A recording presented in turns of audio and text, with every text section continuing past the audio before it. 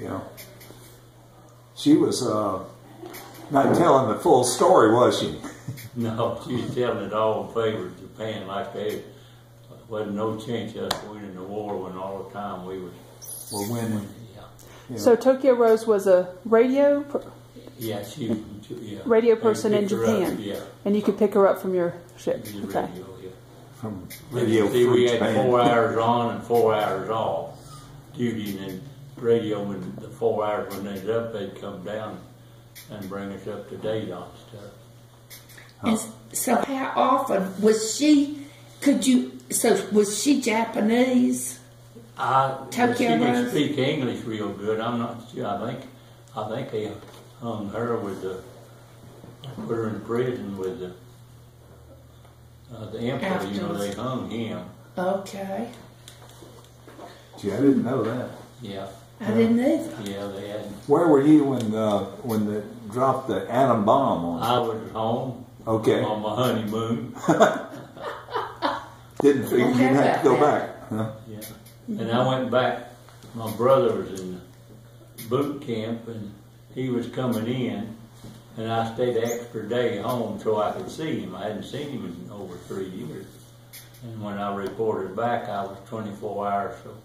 So he said, no liberty for 7 days. Well, I was broke, didn't have no money. Didn't bother me much. But then I got to go to Seattle. So you went back to Seattle? Yeah. I had to report back. And so then how long did you have to stay? Then when it ended, they fill your papers out, and they sent me to Memphis to be discharged. Okay. And they told me when they tried to talk me into re-enlisting, and they said, when you get to Memphis, you report your wound, and said you'll probably get some disability. Well, I got to Memphis, and all of us got over, and we got over there, and they'd already schooled those recruiters.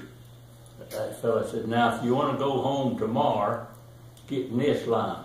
But if you're going to file for disability, get over here in this line. You may be, that was in November, you may be here till after Thanksgiving. That was the 1st of November. I jumped over, and they told me when I got to Greenville, and they said, when you get to Greenville, go to Johnson City at the VA and file for disability on your knee, because there's shrapnel in there. And I come home, and my dad wanted me to go in business with him, and so I started working, and I thought, well, the chlorine broke out, and I thought, well, the government can use every penny they get, so I didn't even file till after I retired. And I went over there, and you know what that fella told me? I forget who was president then, 86. He said, you should have come in here when Lyndon Johnson was here. We giving them pensions to everybody. I said, now we don't give them to nobody unless they're nearly dead. So I didn't file, and I seen Jimmy Quill, and he said, I'll fix something for him. And he went over and examined him. So I got 10% disability. Huh. So how did the duties work, like with night watch and people, or did some people stay up at night and... Yeah, we'd have 4 hours on and 4 hours off. And then 4 hours. And then if you had the 12 to 4 watch, our ship was so small, they didn't have a bakery department, so he had to do the baking at night. And he'd bake bread at night. And he was a good one. So when he'd get his bread made, he'd come around about 3 o'clock in the morning and bring us hot bread and butter, boiled coffee. That was really... And then when we'd have some more things, like we'd have supplies coming aboard, food and all that. Well, your papa and all them, of course they was officers and they got the first pick. And they'd pick all the pineapple and we was grapefruit. Well, we had orders from our gun captain that if everybody turned in, just wasn't the kitchen help, everybody had to help unload the ship.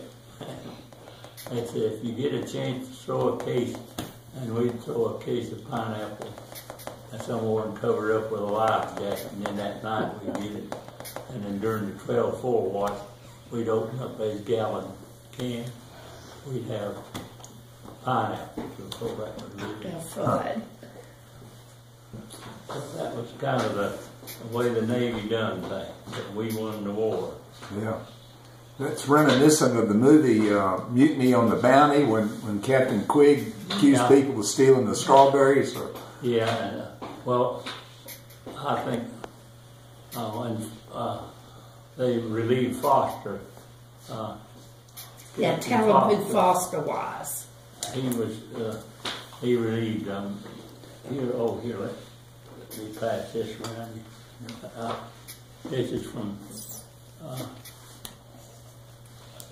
Captain Engel. He was the first captain, and then they put him in charge of call a fleet. There's about 60 each in a division, and he's overall they ended up putting him on another. And Foster moved up, and that's when Al moved up to executive officer. But when Foster he'd made 8 or 10, 15 advancements, third class, first class. By the end of the month, he'd knocked about half of them off. And when he got transferred, we had a party, and the officers even had a party to get rid of him because he didn't like nobody. He was just, I reckon, mad at the world because he was in the war. And so then, when did Al moved up to executive? is when he moved up? When Foster left? Yeah. Okay.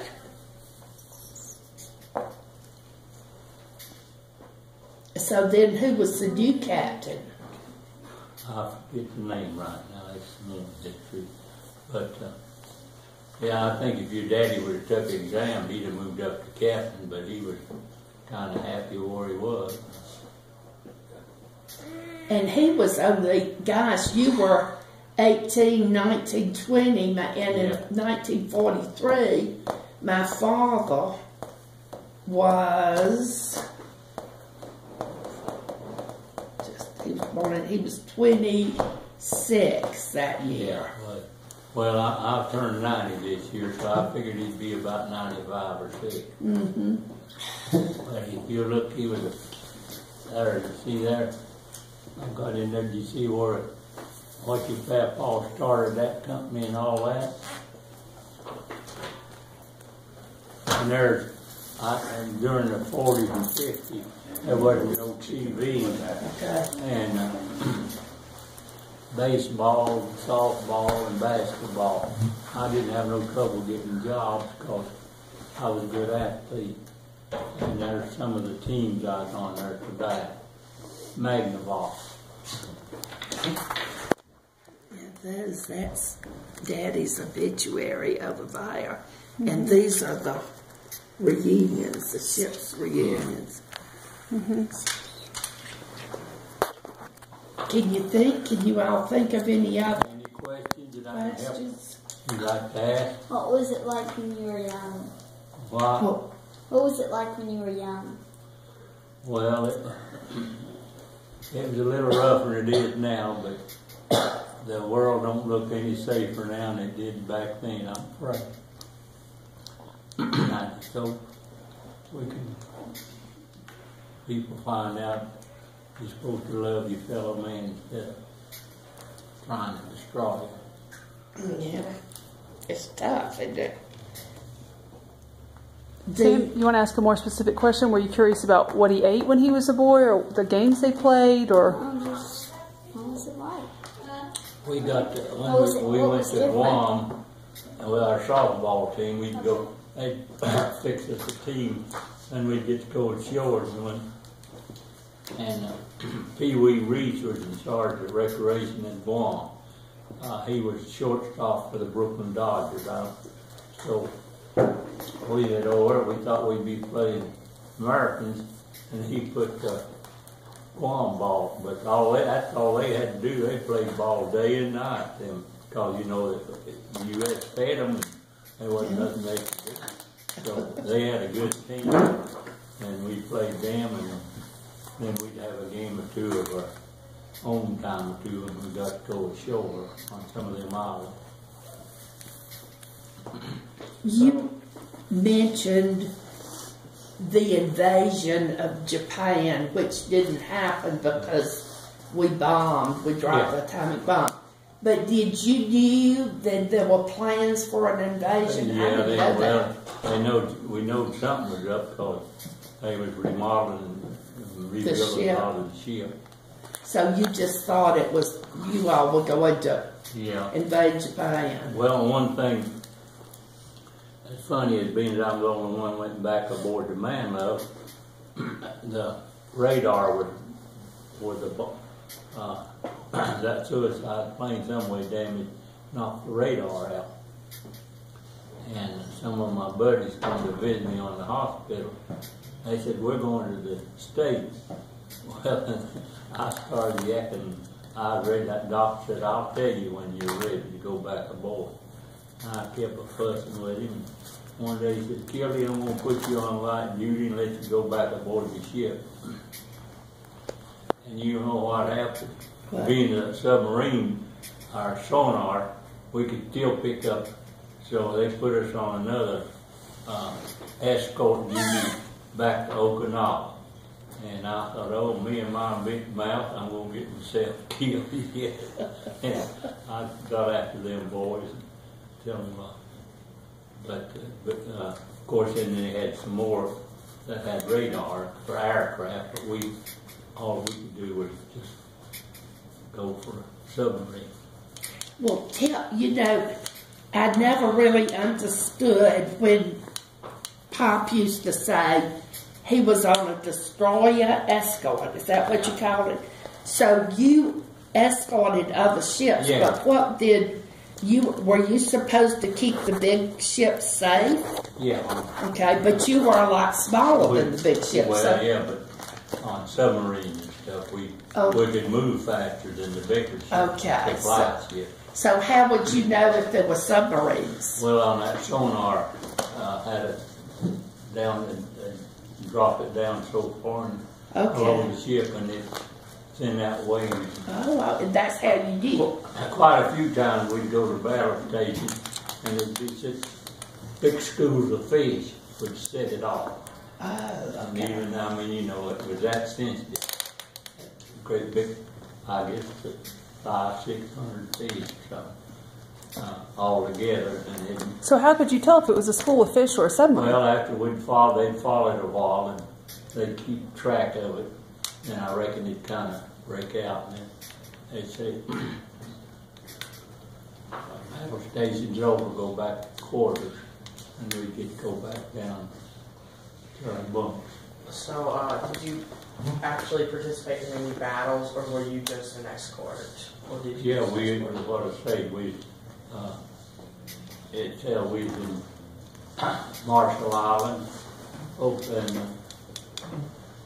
Kwajalein, and then the Philippines, and then Guam and Saipan, and then Okinawa. What was it like being in those?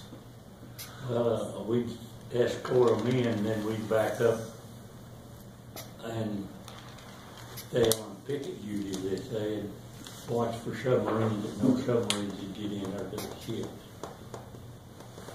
And that's what we was doing when we got hit. We was trying to protect.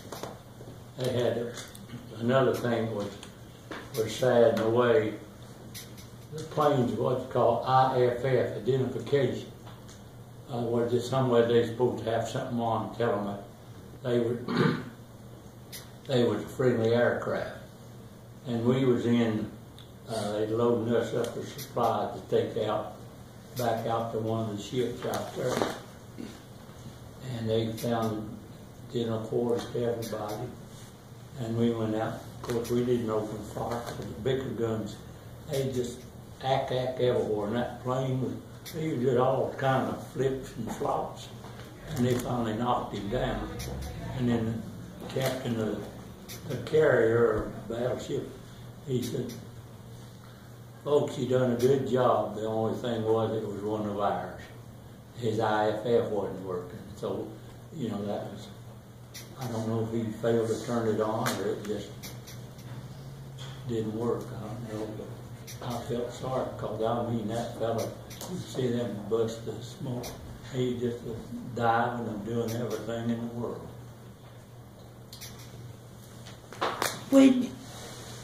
How many escorts how many would be in the whole thing? Did you have like a maybe war?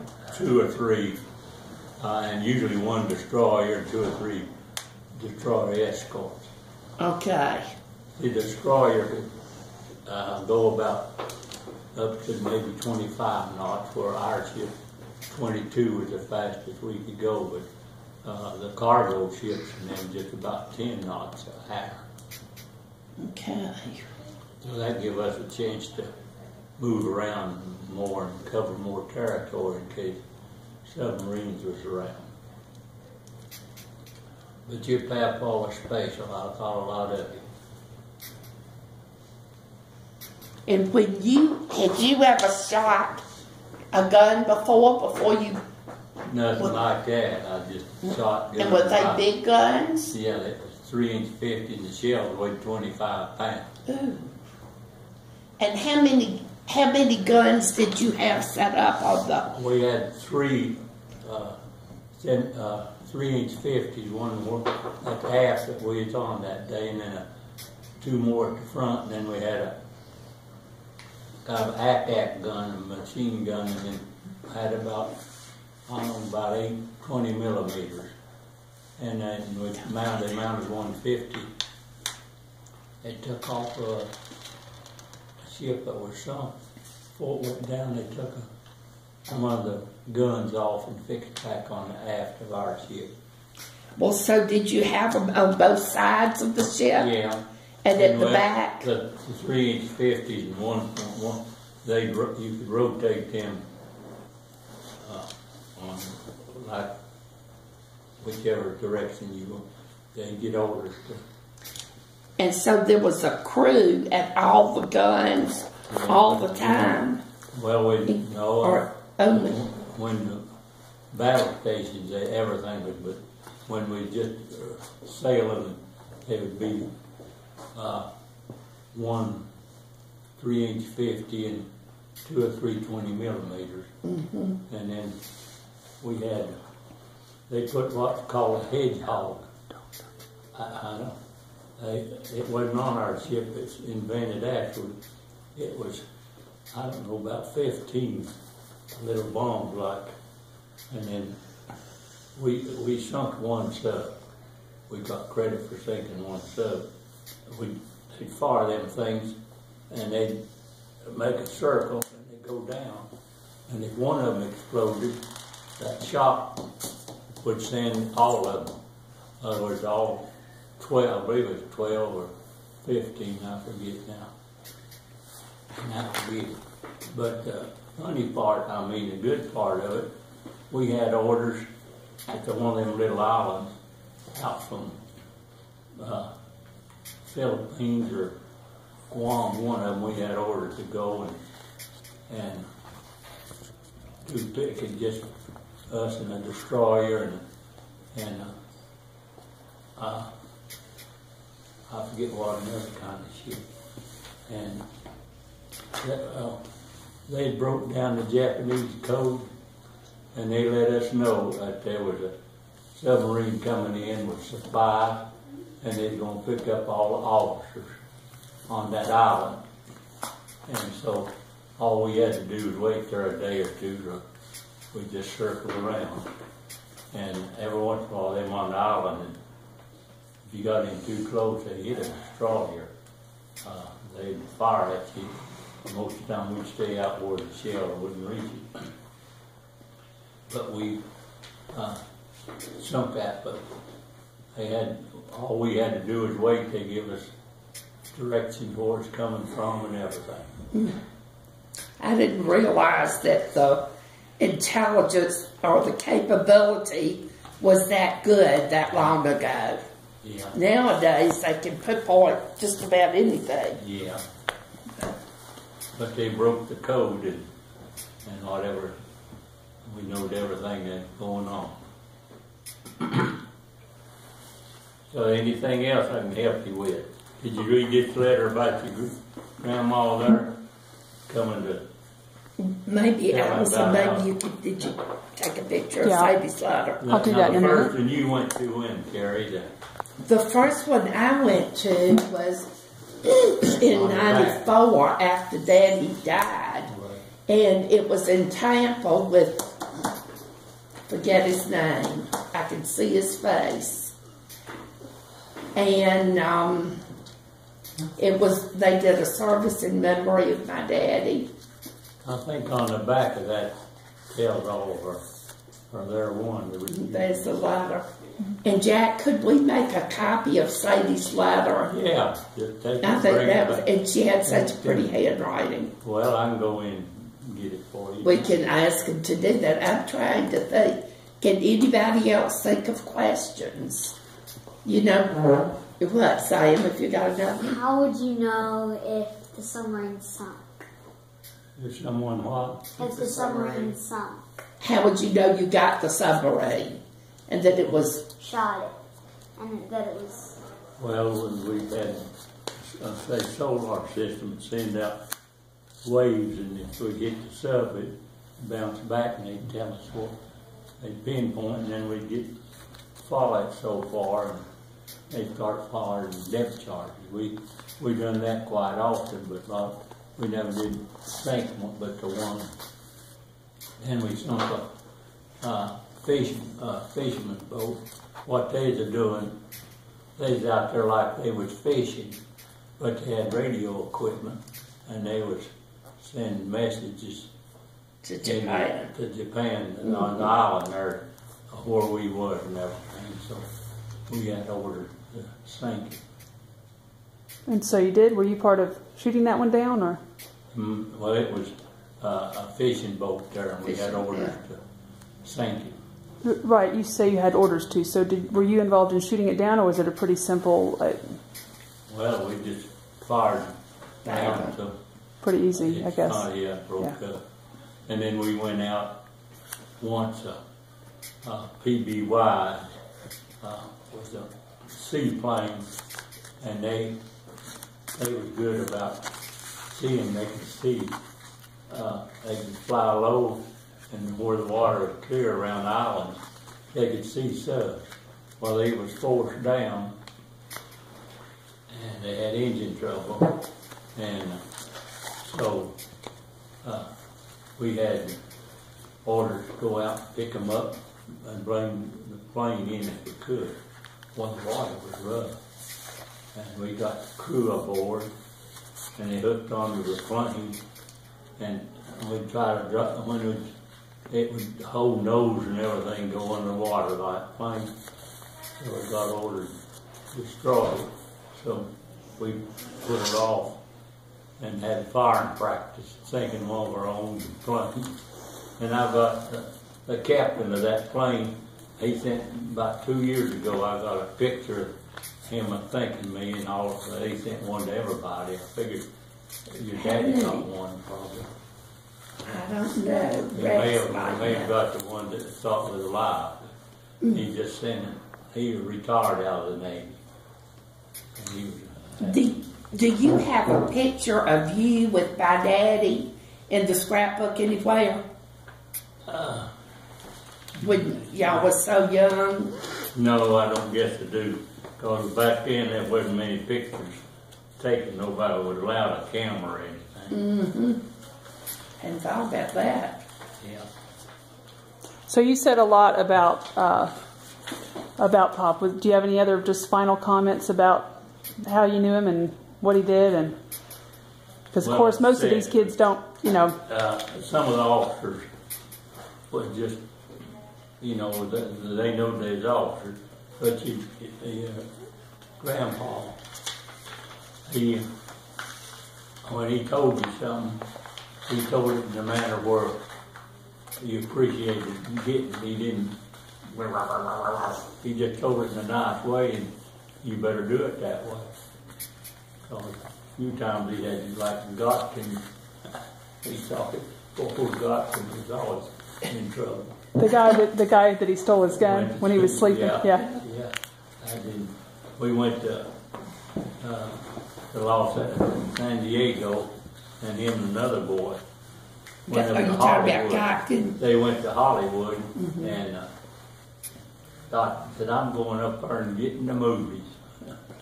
And they didn't come back and come find out when he didn't report back. The skipper sent in AOL absent without leave, and the Marines got him and put him and Phil and Jim in the brig, and so Phil and Jim come back. He said, "I want to tell you." He said, "I learned I don't want to travel with Gotkin." And that Marine come around, and they set their shoes in there and put shoe polish and brush and a rag. Said, "I want them shoes to shine." Well, Phil and Jim said, I worked on mine, they'd shine. He went over to Gotkin, and Gotkin hadn't touched it. He said, "I wasn't going to shine their damn shoes," and like that, you know. And he said in a few minutes, they come in and locked the door, and they took Gotkin out. And they said, I didn't say no more to him, but said when he come back, he got on that brush, started shining them shoes. He said they give him a good whipping out there. So he had to learn the hard way. The boys would listen to your mom and girls. When your mom and daddy said something, you better, we may have a Marine checking on you.